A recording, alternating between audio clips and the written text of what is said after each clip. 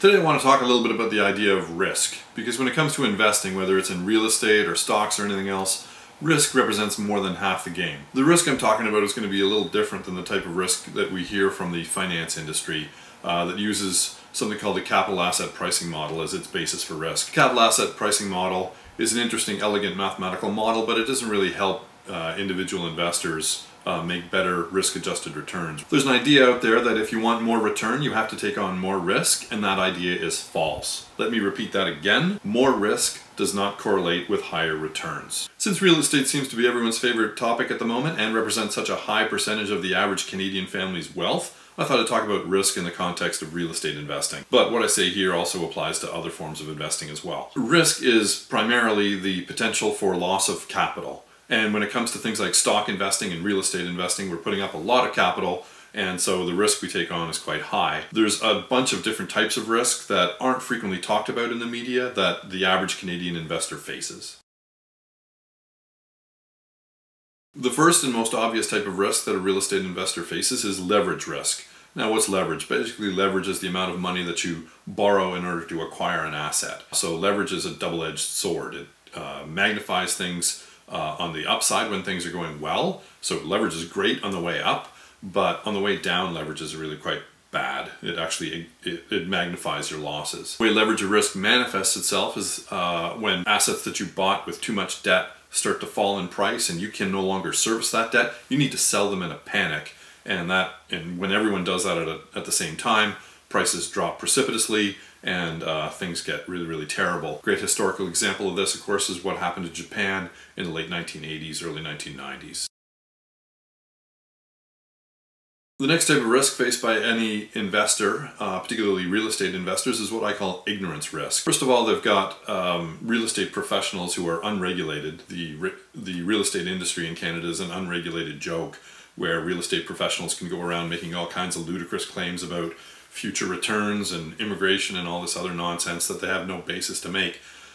So the agent is potentially working against your interests. That's the first problem. The second problem is people are just generally ignorant about where the returns from real estate come from. I did a piece on real estate math that I suggest you check out, because when it comes to real estate returns, we need to look at things other than price-to-price comparisons. We need to look at all the cash flows associated with it to at least have an understanding of where the real returns are. What people will find is that the returns have actually been much lower than is generally thought. Now, this type of ignorance risk is particularly pernicious because if you are investing in the dark and you have no way of even valuing a thing or understanding what your expectations from it are, or you're being potentially lied to by an unethical real estate industry, you're really operating in the dark. And so what you need to do is understand that ignorance risk is another one, a big risk that you face, and you need to overcome it.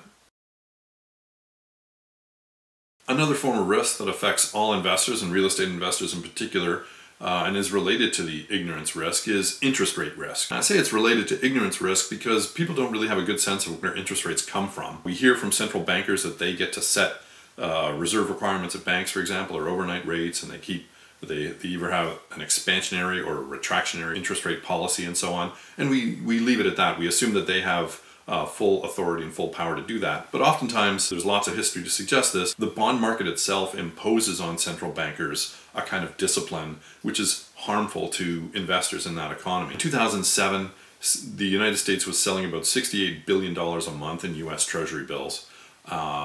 And now that they've dropped interest rates to record lows, they're only selling about $8 billion. Sooner or later, what might happen is the bond market might insist that the United States raise interest rates if they want to keep borrowing money at the rate they were borrowing before, because these net providers of credit, like the Japanese and the Chinese, for example, when they start cashing in retirements en masse and need to start funding retirement, are going to become net recipients of credit. There's going to be kind of a competition for debts in the global bond market, and that's going to potentially lead to higher rates of interest. Central bankers don't have the power and the authority alone to set this stuff. Sooner or later, the bond market itself is going to impose discipline on them. Now, it's not inevitable that's going to happen. I'm not saying it, I'm not calling it as a forecast necessarily, but because it's a potential, it's something that real estate investors and investors of all kinds should keep a good eye on.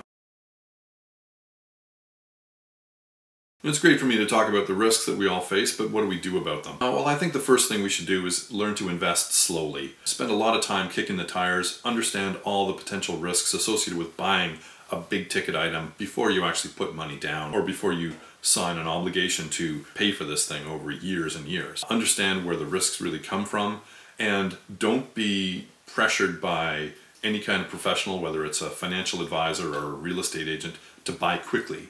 Because that real estate agent or financial advisor's interests are for you to buy it quickly, so they make the sale faster and they can move on to the next customer. That's not necessarily in your best interest, so invest slowly. Understand that an investment that's good in April is probably going to be good again in May and June and July. Things don't turn overnight, and don't worry about missing out on opportunity, because there's lots of opportunity out there. Second piece of advice, I think, is to focus your mind more on the potential complexities around something rather than actually the upside or the potential that it has.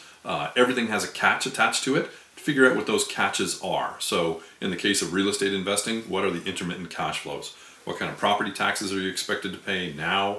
What do you think the property taxes are going to be 5, 10, 15 years from now? Because a piece of real estate is a long dated asset. And so you got to try to think what things are going to be like in 5, 10 years, difficult as that may be. And if it's too difficult, maybe real estate investing isn't for you. What are the likely unexpected cash flows coming at the thing that no one ever talks about when you buy? How frequently are you going to need to make a call to the plumber or to the electrician or to the general contractor? Those are sort of things to look at. Related to the first point about kicking the tires, really try to, in your mind, talk down the value of the asset and understand that there's catches associated with it. Understand what those catches are and price those into your return expectations. Next, I'd say when it comes to investing in anything, you want to try to buy cheaply, because when you buy cheaply, you have embedded within that some insulation against potential risk. You're going to take on risk. You need to insist that you're going to be compensated for it. And the way that you're compensated for taking on risk is by buying things at a lower price. What Warren Buffett has called, I think, it's related to his idea of the economic moat around something. When you buy something that's less than its intrinsic value, you're insulated in a way from a lot of the pain associated with it. Whereas if you overpay for something, or if you pay top dollar for something, things have to work out perfectly in the world for you not to get hammered.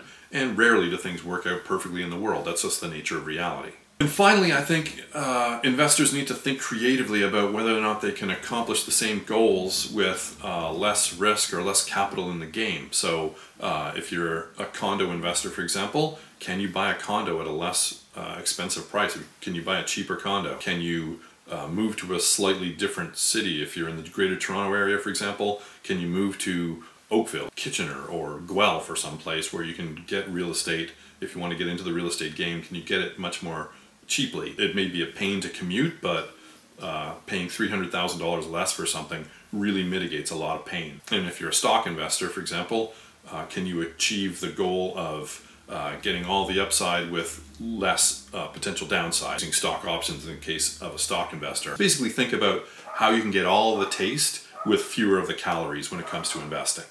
And that's pretty much it on in terms of my piece on risk. If you have any comments or any questions, feel free to leave them in the comments below. As usual, thank you very much for watching. And if you like what you see here, feel free to share the wealth. We're always looking to build a community, so thank you very much.